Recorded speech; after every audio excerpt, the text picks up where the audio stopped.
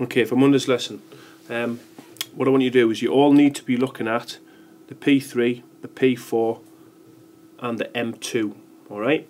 At the minute there is only 3 of you who have uploaded anything.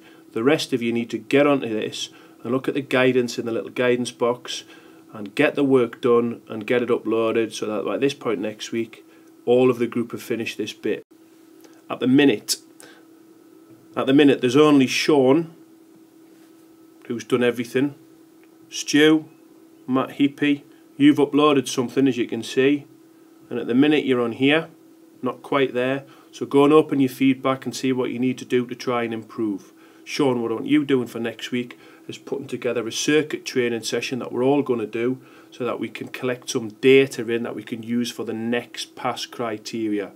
So set up a circuit training session where it's going to test our cardiovascular fitness. We'll take our heart rate before, during and after the session. Alright, but I've put on lots of the feedback so far, and what you all need to do is to click on the Stixie link in the guidance and then bring up, please, this bit here so you can see there's information that you need to include for each of the 4 systems, alright?